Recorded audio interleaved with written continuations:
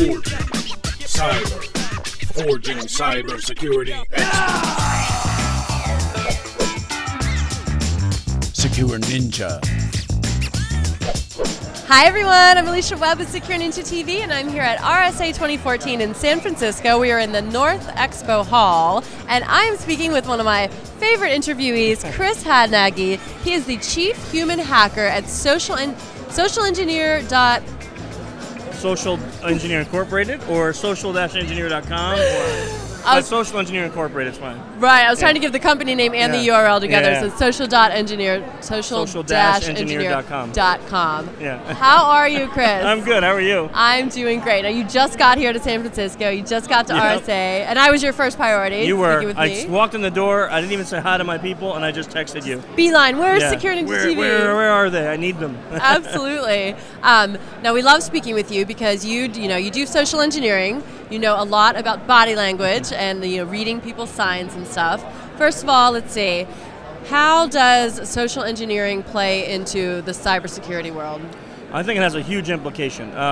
When we look at past history of scammers, con artists, malicious social engineers, especially those who do impersonation or phone work, they use their nonverbal body language to make someone else trust them. Mm-hmm. So the more we understand about it, the easier it is for us to defend against those attacks. Right. I think it has a huge implication for security. Right. Yeah. I know a lot of the penetration tests have to do with social engineering just as much as they have to do with anything technical. Yep. So now, and you're here at RSA for a book signing. Mm-hmm. You have a new book. It's called Unmasking the Social Engineer, the Human Element of Security. And you were so kind to send this to me in advance so I could read through it. And you've already done a lot of damage to it. That's great. I have. I did some highlighting, and the next damage I'm going to do to the book is having you sign it. Oh no! After this, so tell me a little bit about this book. Sure. So after my last book, I wanted to come out with something that was more on the scientific level to help people who are interested in social engineering or learning about social engineering, how to use it and also how to defend against it. Right. So my passion was to learn about nonverbals, and I thought, how can we blend that? And to me, the only option was to go to Dr. Paul Ekman. He's the guy who kind of created the research into microexpressions and body language, and he helped collaborate with me and one of his chief guys, Paul Kelly, to write this book. So I just started working out a framework of what I thought it would take to understand nonverbals when it comes to security practices. Right. So we went from everything, from the head to the toe. Exactly. Yeah. A lot of people understand basic body language, but micro-expressions, what exactly are those? So these are involuntary responses, muscular responses to emotional triggers. They only last 1/25th of a second, and we can't control them. So it's unlike a macro expression where we see each other and we smile and we do it. But a micro expression is something that we do involuntarily because maybe we see something that we don't like or that makes us happy, and our face shows that emotion automatically. Right. So learning to read those, you can read what someone's emotional content is without having to really get deeply involved. Right.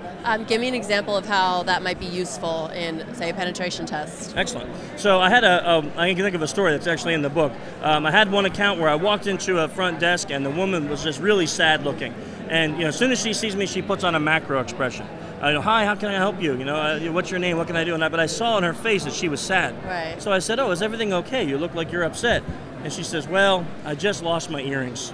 And my husband gave them to me for my anniversary, and I'm looking everywhere, and there's only one. And this, you can't make this stuff up because it was not something planned. Right. And I just started helping her look for it, and it happened to get stuck in her sweater, on her shoulder. Yeah. So I saw it, and I said, well, look, it's right there on your shoulder. And she found it. She was so happy. And then she's like, well, what were you here for? I'm like, you were just going to give me a badge for HR. And she just did. She gave me the badge, and I was through the door. So it was being able to read that helped me understand that she wasn't really being happy and with my agenda, but she was sad, and I was able to use that to influence her. And if you didn't know she was sad, you might have treated her differently and not as might have went in with my successful. target. And that's it, Exactly. Yeah. Now, this is not your first book. It's actually your second. Your first book was Social Engineering: The Art of Human Hacking. Mm-hmm. Tell me a little bit about the difference between that book and this one. Yeah, there's some major differences. So for me, the first book was the framework of what social engineering is. All the physical, psychological, and physiological principles that make up a social engineer. The principles of influence and rapport and the tools that are used used by social engineers. This book now just focuses on one aspect, which is our nonverbal communications. Right. And it takes it from a very scientific level. A lot of research is in this book. I've used research from some of the greatest minds in history and then applied it to security. Right. So instead of looking at the overall picture of social engineering, this just focuses on nonverbal communications. Now, I always love the examples of nonverbal communications that you shared with me before, and we were just talking about how there's so many people here at RSA, there's tons. And they're very interesting to watch because Yes. so many different business transactions There are going on. Does anyone kind of stand out as boy. exhibiting any tells or signs? Well, this is interesting. So this gentleman here in the gray pants, and talking to the gentleman in the black pants, if you watch his foot placement, what will be interesting is every now and then I just looked over and he's kind of going on the side, the guy in the gray pants going on the side of his foot. That's like a low confidence posture, like I'm not really sure. You kind of see like kids do that when they're like not really sure. Yeah. And yet the guy next to him in the black pants is pointing his toes up. Now he hasn't done it yet. Let's hope they can do it. And we're seeing toe raises. Any kind of high toe raise is a high confidence display. Right. It's kind of like standing up taller, making yourself taller, saying I'm bigger, I'm confident. And when I looked over, I saw it, but now they're not doing it. So let's just see. Also, another thing to notice is there's 3 of them in that conversation, and yet the guy in the black pants is really interested in the older guy, the balding older guy across the path there. Because his focus is directly there, and he's not including the other guy, which it would be more like this if we were including, if we were including everyone here in our conversation, we would be like this, but we're like this, so this is the conversation. One-on-one, yeah. And that's what it looks like when we analyze that conversation. They're shutting the other guy out. Yeah, let's see if there's any other interesting ones.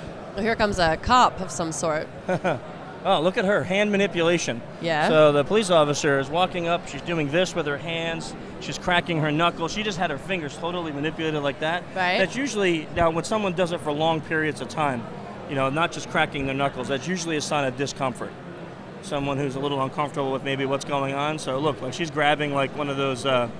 zip ties. Yeah, zip ties. I don't know what's going to happen there. We might want to follow her. This may be a good story. Yeah, right? Seriously. Like she was just grabbing a zip tie and had some serious, looked like stress on her face as well as the hand manipulation. That was a good pickup though, Alicia. Yeah. Because that was nice that you picked her out of the audience and saw. Let's just see if there's any others that are... nowadays also what makes it more difficult is people need to interact with each other to read nonverbals. But what's interesting is when you watch someone, if we can find someone like this would be epic, who's standing up against the wall with their cell phone alone. Right. And you'll see them texting, and then they'll smile or laugh out loud to themselves. Right. Well, what happened is they're communicating with that person on the phone. Right. Non-verbally, and they're actually smiling, and maybe not even, no one around them, they don't care who's there. Right. But they'll be looking at that text and go, like, that's great. And they're non-verbally communicating with their phone. Right. Which is just, to me, is just an epic thing to see all the time. That's interesting. Yeah, really You can almost interesting. figure out who they might be texting. Right, Is it their wife? Is it, their boss? That's an interesting, interesting. And so there's some research done by a doctor called Paul Zak, who does research into oxytocin.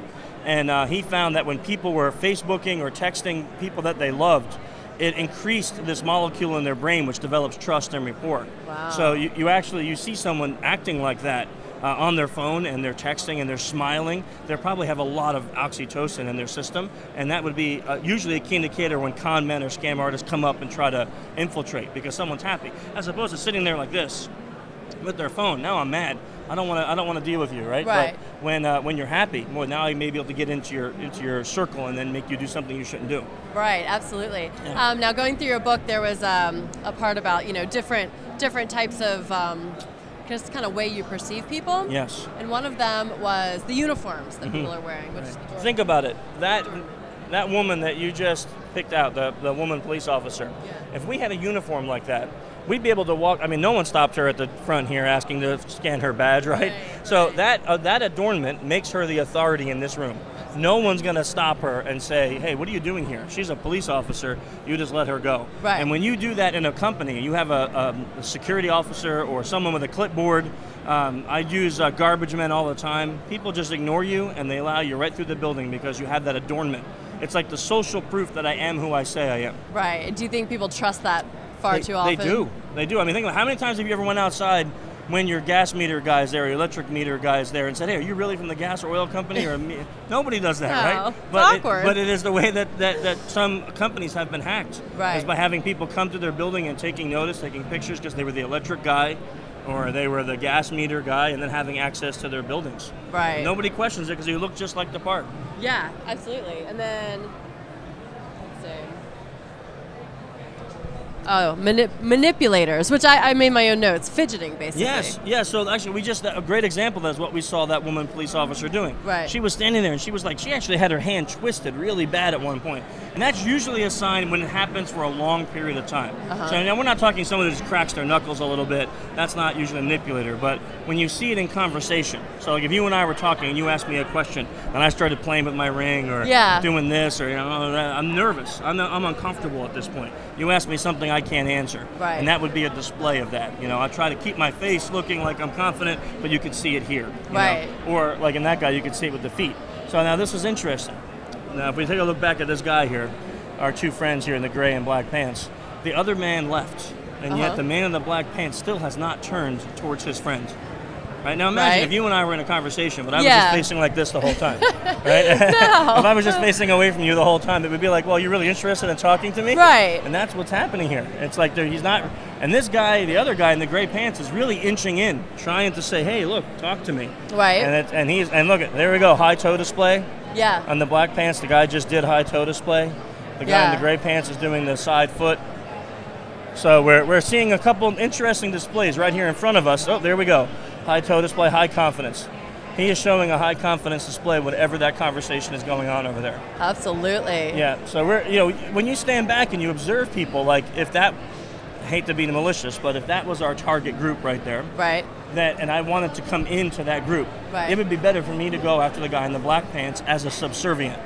So to come in like I don't know as much, to come in as, hey, I heard you are the master at whatever. Can you show me something or teach me something? He'd be more receptive to that because you know he's a confident person. I can tell that he's the leader of the group just by how he's standing.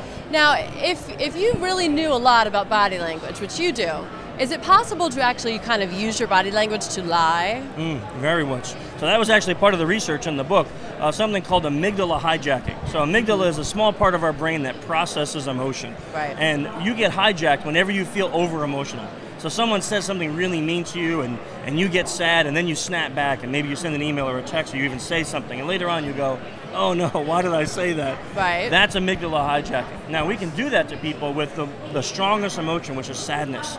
The sadness builds empathy, right? So you talked about it before, the forehead frustration makes people think, oh, what's wrong with him? Is he okay? Right. And that feeling will make you want to draw closer to me and say, can I help, if we're friends? Right. And once I get you feeling empathy, then I can usually influence you to take an action. Right. So we can use our nonverbals to make other people feel more empathetic towards us and more helpful.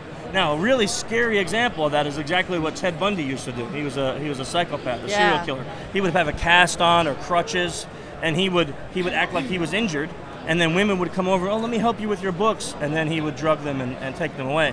So these things work, unfortunately, all too well on people, even when you know there's a massive danger out there. Right. Yeah.